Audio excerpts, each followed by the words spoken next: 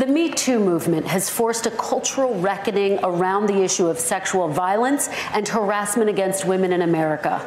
Are there specific actions that you would take early in your administration to address this problem?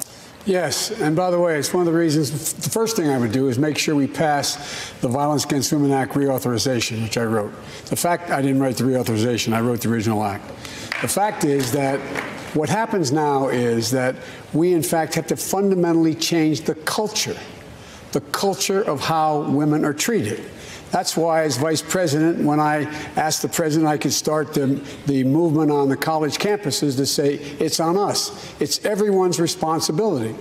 We do not spend nearly enough time dealing with. I was stunned when I did a virtual town meeting that told me 30,000 people were on the call, young people between 15 and 25, and found out. I said, "What do you need?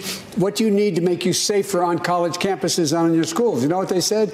Get men involved. Engage the rest of the community. And that's when we started this movement on the college campuses to fundamentally change the culture. No man has a right to raise a hand to a woman in anger other than in self-defense, and that's rarely ever occurs. And so we have to just change the culture, period, and keep punching at it and punching at it and punching at it. It will be a big, no, I really mean it. It's a gigantic issue. And we have to make it clear from the top, from the president on down, that we will not tolerate it. We will not tolerate this culture.